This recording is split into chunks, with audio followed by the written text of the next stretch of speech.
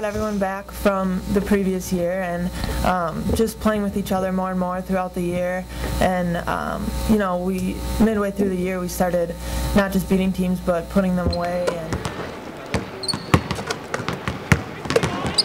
you never start the beginning of the season predicting your record or predicting how far you're going to go, so we never really got caught up in that. But we knew we had a lot of talent, and we knew that we had worked hard all summer, and the fact that we had everybody back, we had that extra year of experience. A bunch of freshmen that played a lot for us last year, now we're sophomores, and that was a big year for them to grow.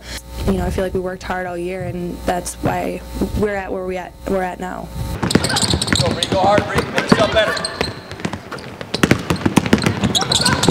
Try to control what we can control, and what we can control is, you know, having a great game plan and coming out and playing hard against, you know, Little Rock. You know, we are trying to change some mindsets about mid-major teams. You know, there's some great mid-major teams out there, but we can only do what we can do, and hopefully our play will speak for itself.